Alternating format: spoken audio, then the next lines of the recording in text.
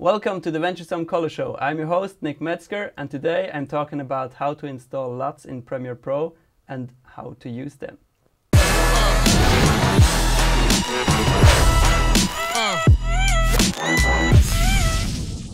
Let's get started. So let's say the edit is finished and you want to color grade your footage. The easiest way to use Luts is to go over to the Windows tab, Workspaces, and choose Color. Over there you can see the Lumetri Color tab pops up. You go to Creative, choose Look, Browse, and then choose the destination where your Luts have been saved. So in my case I will choose the red Luts because my footage is red raw footage. And then I simply choose the look I like. Voila, graded. It's as easy as that. But if you don't want to do that all the time, you can install the Luts as well. To do so, just go into the Finder and locate your Lut folder. Then open a new Finder window with Command N on a Mac. Go to the Applications tab, open Adobe Premiere Pro, and this step is important. Right-click on the symbol and choose Show Package Contents.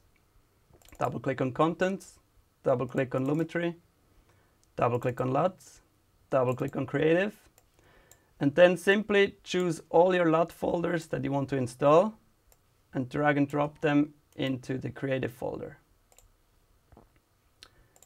Back in Premiere Pro, you need to close it first.